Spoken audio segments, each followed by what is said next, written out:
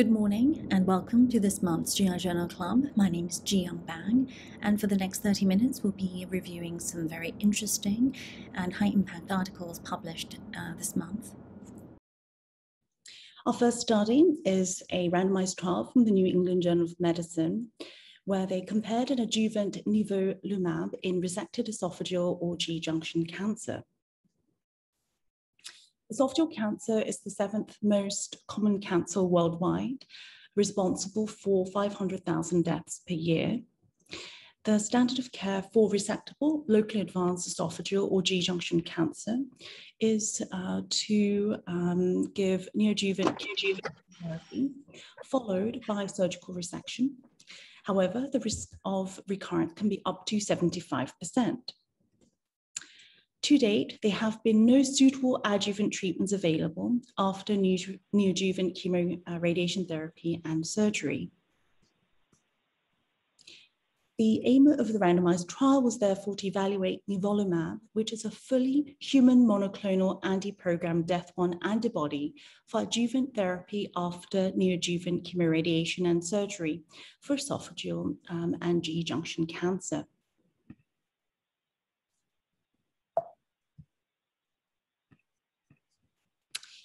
Nivolumab was given as an IV infusion every 2 weeks for 16 weeks, and then every 4 weeks from week 17 onwards up to 1 year. And so this was a phase 3 randomized trial. A phase 3 randomized trial just means that you are comparing a new drug with the placebo. So this was placebo-controlled, which means nivolumab is compared with placebo. In this study, for every 2 patients assigned to nivolumab, 1 patient was assigned to placebo. It was also double-blind, which means neither the investigator nor the patient knows which treatment they're receiving. The study was conducted over the period of about 3 years at 170 sites from 29 countries. So all patients with stage 2 or 3 adenocarcinoma or squamous cell carcinoma of the esophagus and G-junction was included. Every patient received neoadjuvant chemoradiation therapy and surgical resection for 4 to 16 weeks prior to randomization, and the resected specimen showed at least T1 or N1 disease. Treatment was continued until disease recurrence or until the patient experienced any unacceptable adverse events. The median follow-up was just over 2 years. The primary outcome was disease-free survival. Secondary outcome measure was adverse events. So these are the baseline characteristics. Please can you mute your microphone, everybody, especially Mr. Bruce, Dr. Bruce, thank you. All right, so the baseline characteristic shows that the majority of patients had stage 3 esophageal or G-junction cancer, just about 2/3 of the patients. And 71% had adenocarcinoma and 29% had squamous cell carcinoma. This is the Kaplan-Meier curve for comparing disease-free survival between the nivolumab group and placebo. And so you can see that the disease-free survival is better with nivolumab than placebo. And as you can see, if you compare the median disease-free survival, the survival with nivolumab is twice as long as the placebo at 22 months versus 11 months. If you're looking at the hazard ratio for disease recurrence, is significantly lower for nivolumab compared to placebo, with a p-value of less than 0.001, which means that this is statistically significant. They then looked at disease-free survival according to cancer type. So this is again the Kaplan-Meier curve. And as you can see, when you do a subgroup analysis comparing just patients with adenocarcinoma and then take just patients with squamous cell carcinoma, survival again is longer for nivolumab compared to placebo for adenocarcinoma at 19 months versus 11.1 months. And for squamous cell carcinoma, the difference is quite marked, about 30 months versus 11 months for placebo. Again, when looking at distant METs-free survival, nivolumab resulted in longer survival at 28 months versus just 17 months for placebo. Now, adverse events did occurred quite commonly, in fact, 96% in the nivolumab group, 93% in the placebo group. Serious adverse events accounted about 30% in the nivolumab group and 30% of the placebo group. Now, when you're looking at serious events that was related to either to the drug, it was 8% in the nivolumab and 3% in the placebo group. So, in patients with esophageal or GE junction cancer, status post-neoadjuvant chemoradiation therapy and surgery, nivolumab adjuvant therapy was associated with significantly longer disease-free survival compared with placebo. This is our next study, a randomized trial comparing albumin infusions in hospitalized patients with cirrhosis. Liver disease accounts for 2 million deaths per year worldwide. And decompensated cirrhosis, patients are susceptible to infection, which can then lead to renal dysfunction and death. So guidelines recommend giving IV albumin infusions when patients undergo large volume paracentesis, or they are diagnosed with SBP, spontaneous bacterial peritonitis, and hepatorenal syndrome. However, to date, there are no conflicting data on the role of IV albumin infusion in preventing infection, renal failure, and death in decompensated cirrhosis. The aim of the study was to compare the use of IV albumin infusion to increase the serum albumin to above 30 grams per liter versus the standard care in the incidence of infection, renal dysfunction, or death in patients with decompensated cirrhosis. So this was a randomized trial, multi-center.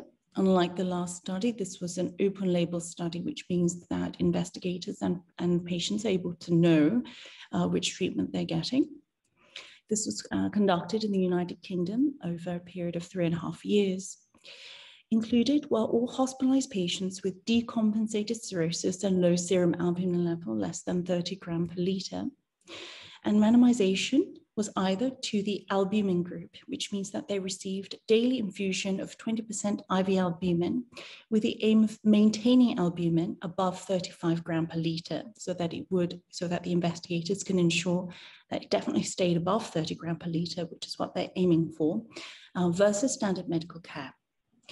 The albumin group received maximum of 14 days of albumin post-randomization. And for standard care group, IV albumin was administered only per recommended guidelines. For example, in patients undergoing paracentesis, SBP, and hepatorenal syndrome. Follow-up was up to 6 months. The primary outcome measure was the composite endpoint of the incidence of infection from any cause, renal dysfunction, or death between day 3 and 15 of randomization. And secondary outcome measures were each component of the primary endpoint, so incidence of infection or renal dysfunction or deaths, and the total amount of albumin administered. These are the baseline characteristics. So the majority of the patients had alcoholic cirrhosis, 91% and 88%. 380 patients were in the albumin group, 397 in the standard care group. The most common cause for admission was new onset or worsening ascites at 62% and 71%. And about 80% of patients had albumin levels ranging from 20 to 29 grams per liter. The median MEL scores were 19.6 in the albumin group and 19.5 in the standard care group. This is the daily mean albumin serum albumin level. And as you can see, not surprisingly, the albumin group had significantly higher levels of albumin throughout the treatment period, and mainly staying above 30. And for the standard care group, albumin kind of hovered around 24 to 25. This is the results of the primary endpoint. And as you can see, if you look at the composite of primary endpoint, so this means that if the patient developed new infection or renal failure or death, then that was counted as one incident. And then they compare the incidence between the albumin and the standard care group. And as you can see, it was about 30% in both groups with adjusted odds ratio of 0.98, and the p-value was not significant at 0.87. This means that there was no difference in the incidence of the composite of primary endpoint between the albumin and the standard care group. When you look at the total median quantity of albumin infused per patient, it was 200 grams in the albumin group and 20 grams in the standard care group. When comparing the adverse events, the incidence of severe adverse events from grade 3 to grade 5, it was 28, 17, and 42 in the albumin group, 11, 13, and 48 in the standard care group. The types of adverse events encountered included pulmonary edema, fluid overload, which occurred in 23 patients in the albumin group compared to just 8 in the standard care group. And GI bleeding occurred in 11 in the albumin group and 13 in the standard care group. The limitations for this study is the lack of blinding and therefore risk of bias. But the investigators do explain that it was important to do this so as to avoid volume overloading patients who were assigned standard therapy by giving fluid that looks similar to albumin but was not. Now, the study therefore shows that in patients with decompensated cirrhosis, albumin infusion to increase and maintain albumin to above 30 grams per liter did not show any benefit when compared to standard treatment. Our next study is the randomized trial comparing terlipressin with albumin for the treatment of type 1 hepatorenal syndrome. This was again published in the New England Journal of Medicine. Type 1 hepatorenal syndrome is rapidly progressing renal failure in patients with decompensated cirrhosis and ascites. It's often fatal. Terlipressin is a vasopressin analog, which causes vasoconstriction of the splanchnic and the systemic vasculature, which acts to reduce the portal blood flow and reduce portal hypertension, and basically increase effective arterial volume in the systemic circulation, therefore improving renal perfusion pressure and decreasing compensatory renal and systemic vasoconstriction. The aim of the study was to confirm efficacy and safety of terlipressin and albumin versus placebo and albumin in patients with cirrhosis and hepatorenal syndrome. This was a randomized trial, again, double-blind, so neither the patient nor the investigator knows whether they're getting terlipressin or placebo, and of course, placebo-controlled. Terlipressin and albumin was compared to placebo and albumin in a 2-to-1 ratio. This was again conducted over a 3-year period between 2016 and 2019. Included were all patients with cirrhosis and ascites and rapidly worsening renal function, defined as a doubling of the creatinine to at least above 2.25 milligram per deciliter within 14 days prior to the randomization. Excluded were patients with extremely high creatinines, above 7 milligram per deciliter, or those receiving recent renal replacement therapy, if the patient had other possible reversible causes of renal failure, such as large volume paracentesis or sepsis, and severe cardiovascular disease. The primary outcome measure was the reversal of hepatorenal syndrome, defined as 2 consecutive serum creatinine less than 1.5 milligram per deciliter, more than 2 hours apart, up to day 14, without the need for renal replacement therapy for more than 10 days. These are the baseline characteristics. 199 patients were enrolled in the terlipressin group, 101 in the placebo group. The most common cause of cirrhosis in the enrolled patients was alcohol. SIRS, or systemic inflammatory response syndrome, was present in 42% of the terlipressin group, 48% of the placebo group. The mean serum creatinine group serum creatinine was 3.5 in the terlipressin group and 3.5 in the placebo group. The mean MEL score was 33 in terlipressin and again 33 in placebo. When comparing the endpoint, the primary endpoint of verified reversal of hepatorenal syndrome, this occurred in 32% in the terlipressin group compared to only 17% in the placebo group, and this was statistically significant with a p-value of 0.006. When they looked at other endpoints, i.e. hepatorenal syndrome reversal with no need for renal replacement therapy up to 30 days. This was again much better for terlipressin at 34% versus only 17% for placebo. And again, this was significant. Again, we're looking at the reversal of hepatorenal syndrome in patients with SIRS. This occurred in 37% in the terlipressin group compared to only 6% in the placebo group. And again, this was statistically significant. When looking at verified reversal of hepatorenal syndrome with no recurrence up to 30 days, there was a trend towards an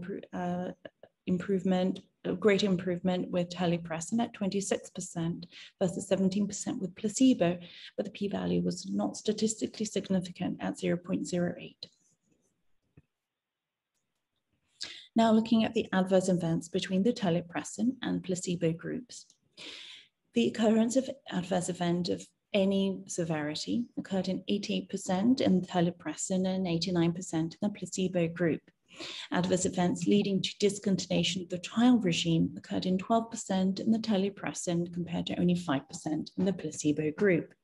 The most common causes of death up to 90 days of follow-up were hepatobiliary disorders, respiratory disorders, and as you can see, the difference is quite marked between terlipressin and placebo group at 11 versus 2%, and infection, which was 7 in terlipressin versus 3% in the placebo. The main limitation of the study is that the authors state that the study was not powered to detect difference in survival between the two groups.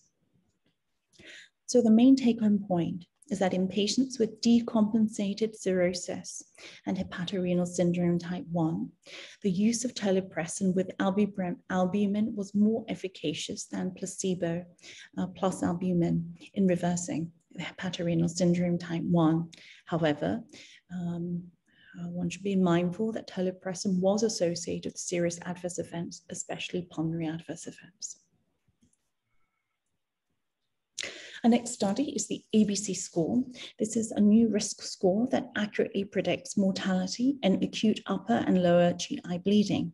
And this was an international multi-center study published in Gastroenterology this year. Upper and lower GI bleeding is a common medical emergency. The existing scores for upper and lower GI bleeding are poor predictors for mortality, and these include the Glasgow-Blatchford scores, Rocco scores, the Progetto Nazionale Emorragia D'Astavia score, and AIM-65. The aim of the study was to develop a new pre-endoscopy risk score to accurately predict mortality risk in patients presenting with upper and lower GI bleeding. So this was an international cohort study, which was conducted in 3 parts. Part A is when the authors developed a risk score. Part 2 involves validation of this new risk score, and Part C involves comparing the new risk score with existing scores. The primary outcome measure was all-cause mortality at 30 days of follow-up. So Part A, score development. The authors used prospectively collected data on 3,012 patients with upper GI bleeding that were admitted between March 2014 and March 2015. And they tried to identify factors associated with mortality at 30 days post-admission using logistic regression analysis. And then that led to the generation of a weighted risk score.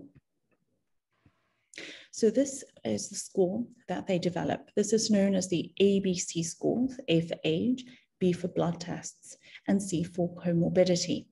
And as you can see, different scores are assigned according to the amount of risk involved. So for example, highest risk person would be anyone age over the 75 or more in age, elevated urea, low albumin, elevated creatinine, who then presented with altered mental status, who had cirrhosis, or worse yet, disseminated malignancy and high ASA score.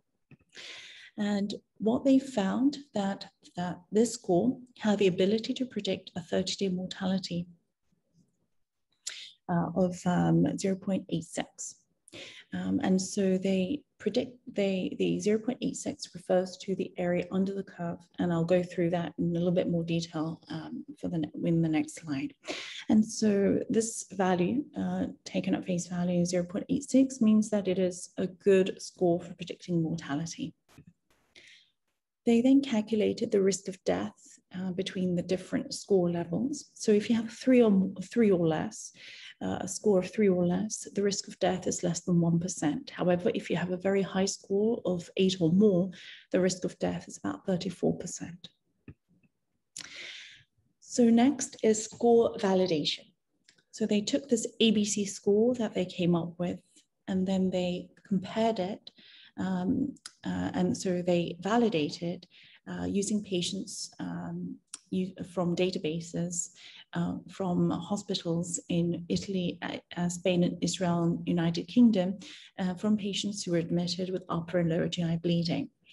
They were able to validate the score on over 4,000 patients who were admitted with upper GI bleeding, and 2,300 patients presenting with lower GI bleeding. And again, they looked at the ability of the score to predict accurately mortality at 30 days. So as you can see, the ABC scores was accurate in predicting a 30-day mortality in this validation cohort with the area under the receiver operating characteristic curve of 0.81. Anything above 0.8 is considered to be a good score. And again, for lower GI bleeding, the ABC score was accurate in predicting a 30-day mortality with the area under the receiver operating characteristic score of 0.84. So next, they're looking at score comparison. How does the ABC score compared with the current existing scores for risk assessment in GI bleeding? So patients with upper GI bleeding, ABC scores were compared with the AIM-65 score. So in patients with lower GI bleeding, ABC scores compared with AIM-65, the Glasgow-Blatchford score, and the Oakland score. They used the same databases as they did for the validation phase for the score comparison part of the study. So this is an actual receiver operating characteristic curve, and I'll just go through that in a little bit more detail.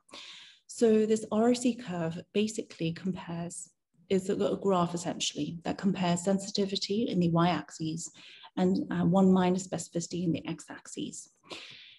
This line depicts, is a line going through at 45 degrees. The main important thing to remember about the ROC curve is the area under. So anything under the curve is anything underneath is the area. So if you look at this straight line, anything under the straight line gives you an area under the straight line of 0.5. This means that it is not good at discerning between the presence or absence of a disease. So as you can see, this green curve is the curve for the ABC score in the derivation phase, and the blue is the ABC score, the validation phase. And as you can see, the area is 0.86 and 0.81. So this means that the area under the curve is 0.86 and 0.81 specifically. And as you can see, it's higher than the area under the curve that was given by the AIM-65 score, which was only 0.65.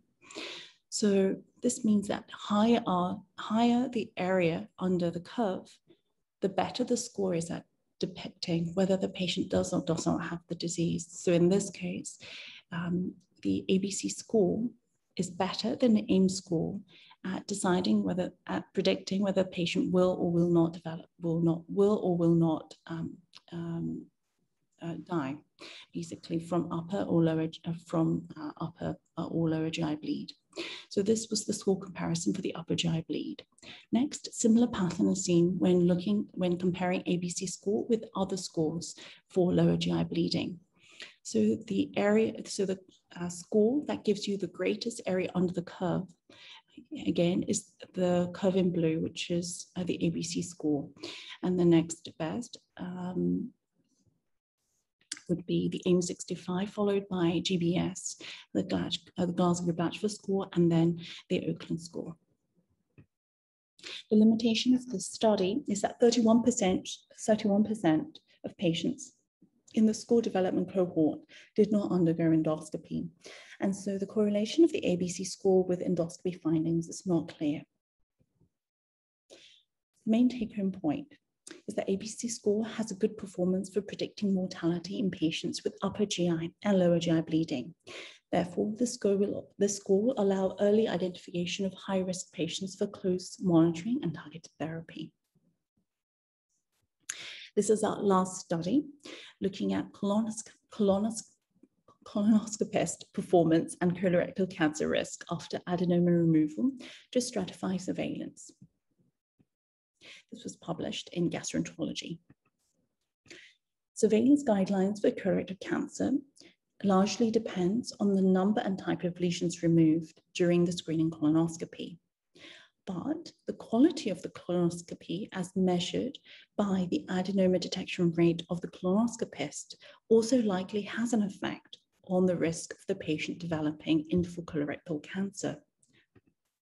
The aim of the study was to evaluate the impact of the colonoscopist performance on the risk of colorectal cancer after adenoma removal. So this was a large cohort study using database from the Polish colorectal cancer screening program. They looked at 173,288 patients who underwent screening colonoscopies over an 11-year period from January 2000 to December 2011. The follow-up was until December 31st, 2017. They also looked at the Austrian colonoscopy screening program to validate their results. And this Austrian colonoscopy screening program comprised 169 patients. So low-risk lesions removed in the study was defined as having tubular adenomas, 1 or 2, that were all less than 1 centimeter in size. High-risk lesions were tubular adenomas 1 centimeter or more, those who had high-grade dysplasia on the resected specimens, villus or tubular villus histology, or 3 or more adenomas. The endoscopist performance was considered low if the adenoma detection rate was less than 20%, and considered high performance if the adenoma detection rate was 20% or more. So this table shows the risk of developing indolent cancer after screening colonoscopy at 10 years. So during the 10-year follow-up in this Polish colonoscopy screening program database, patients had, 443 indolent cancers were diagnosed. Now, this table shows you the risk of developing colorectal cancer according to whether the patient had no adenoma, low-risk adenoma, or high-risk adenomas detected during their screening colonoscopy.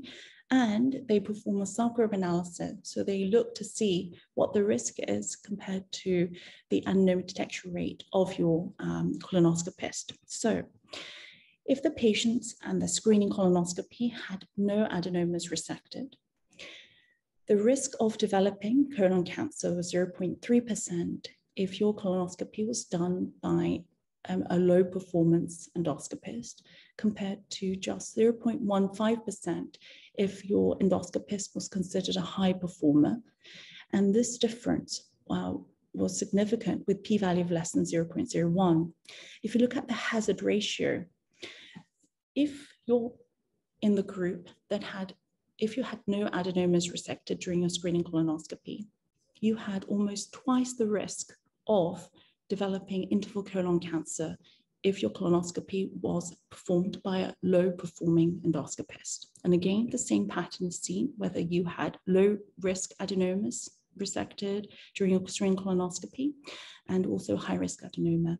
The risk is significantly higher for developing interval cancer if your colonoscopy was performed by a colonoscopist with a low adenoma detection rate. Again, this was validated in the Austrian cohort. The limitation of this study is that it's a register-based study, and there's no information on possible confounders that can affect risk of colon cancer, such as smoking or BMI.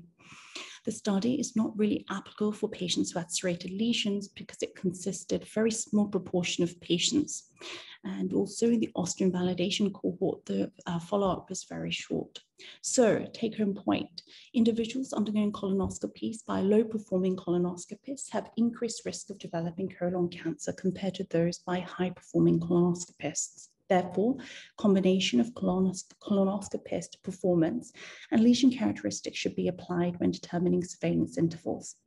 I know we're a little bit running out of time, but just a quick recap. In patients with esophageal or G-junction cancer, nivolumab adjuvant therapy was associated with significantly longer disease-free survival compared with placebo. In patients with decompensated cirrhosis, albumin infusion did not show any added benefit compared to standard treatment. In decompensated cirrhosis with hepatorenal syndrome type 1, terlipressin was more efficacious than placebo in reversing HRS1. ABC score has good performance for predicting mortality in patients with upper and lower GI bleeding.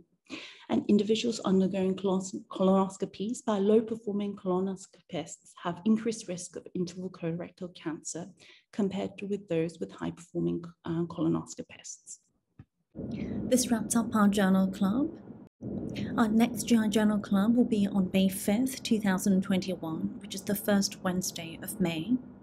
Thank you again so much for joining us, and I look forward to seeing you next month.